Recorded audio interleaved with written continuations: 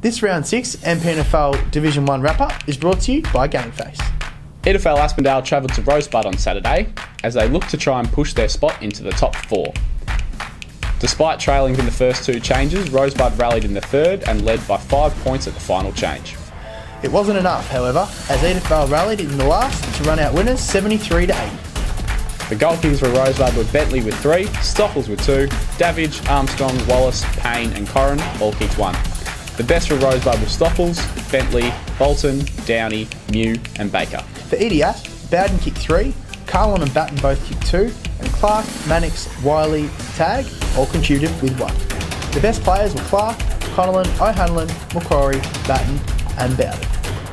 Next week, Rosebud will make the trip to Mount Eliza and EdiAsp will take on the Frankston Bombers away.